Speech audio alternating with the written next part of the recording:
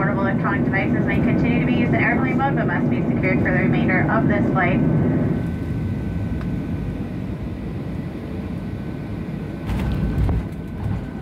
Did you miss me? Aw, I love you. Hello everyone, this is Cherie, and I am back from my week-long trip to LA. And it was mainly to close my storage locker, which I did. Took a couple trips to Goodwill, a couple trips to the post office. I had to buy a new big suitcase to pack everything in, but it's closed. Yay. I also got to see some friends that I haven't seen in a while, Jenna and Matt. Dan Feinstein, who co-wrote Frozen Walt with me, and David Bartlett, who participated in a few table reads for me this year. I also got to go to a Hamptons Table meeting and had the founder, Mark Zickery, sign my copy of his book, Greenlighting Yourself. And yeah, so it was a great time. Oh, as one of the ticket sellers for the bus tours on Hollywood Boulevard recognized me, and he said, I was just thinking about you the other day. I was wondering, whatever happened to that screenwriter lady? So that was kind of funny. But I want to talk about something I didn't talk about in the other videos, the food. LA had great food. Novo Cafe in Burbank made one of the best paninis I have ever had. Tiago, on the corner of La Brea and Hollywood, had the gooeyest grilled cheese sandwich and my very first avocado toast, which was amazing.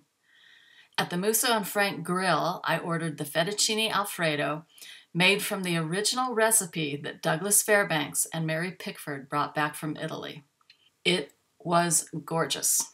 The California Pizza Kitchen served a crispy artichoke salad that I could eat over and over again. So good. The Chado Tea Room in the Ovation Center had a cucumber sandwich and pot of tea that reminded me of my trips to England. Scrumptious. And Fanny's at the Academy Museum served an open-faced Norwegian-style lox sandwich, which was glorious. And their wine buyer, Henri, treated me to a glass of fantastic champagne. Even the room service food at the Roosevelt was just fantastic. I had room service 3 times while I was there. So yeah, great food trip all around.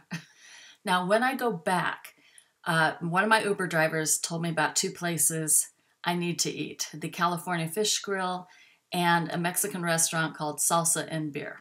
So I do plan to go back soon, hopefully within a year, stay at the Roosevelt again. I'd like to stay in the Marilyn Monroe suite, which is a cabana she used to live in, but it's $925 a night. So I think I'm going to have to wait until I sell my first script before I stay in that room.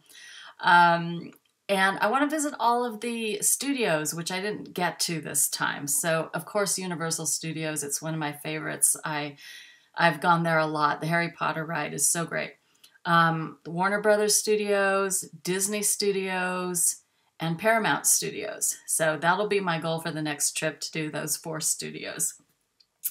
But all in all, I just had a great time, and thank you for joining me on my journey to LA. I will see you in the next video.